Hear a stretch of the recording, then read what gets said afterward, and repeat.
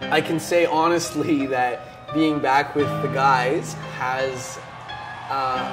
unlocked a certain joie de vivre, a certain sense of humor, a certain ultimate reckless kind of devil-may-care, we're in it for a short time, have a good time mentality that I've never been bereft of, but is particularly pronounced when you're hanging out with your oldest and dearest friends. I've said it in many interviews before, but I reiterate now that I know who farted by the smell, and it's a revolting truth, but perhaps revoltingly beautiful in expressing our intimacy with one another.